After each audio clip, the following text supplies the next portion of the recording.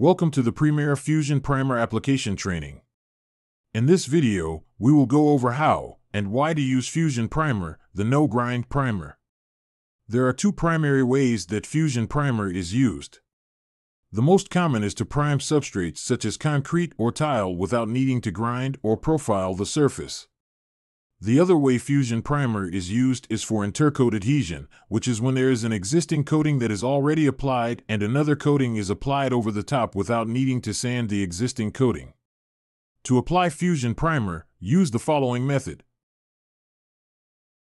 Solvent wipe floors prior to Fusion Primer application to remove dust and debris. Clean floors are critical to success. Pour into an acetone-proof pump sprayer such as a Chapin or Swissmix. When applying your first coat of Fusion Primer, spray directly over surface and not at an angle away from you. Pressure is lost over time. Additional pumping may be required during application. Make small circular motions with your wrist, similar to applying a stain to concrete. A gray cone tip must be used to apply Fusion Primer. Do not use a fan tip as they result in a non-uniform wet film. After applying the first coat of Fusion Primer, look for dry spots. Step back from coated areas, get low to the ground, and look at coated areas against a light source to see dry spots.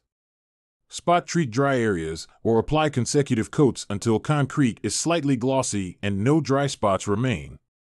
Wait until Fusion Primer feels tacky or sticky to the touch before applying.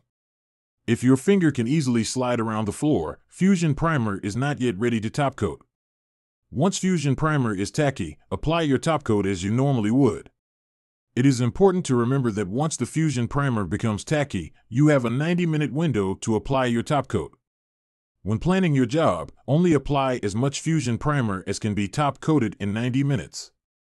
For example, if you can apply 1,000 square feet of epoxy in 90 minutes, do not apply more than 1,000 square feet of Fusion Primer at a time so that you don't miss your application windows. If the 90-minute window is missed, simply lightly abrade surface and reapply Fusion Primer. Once tacky, apply your topcoat.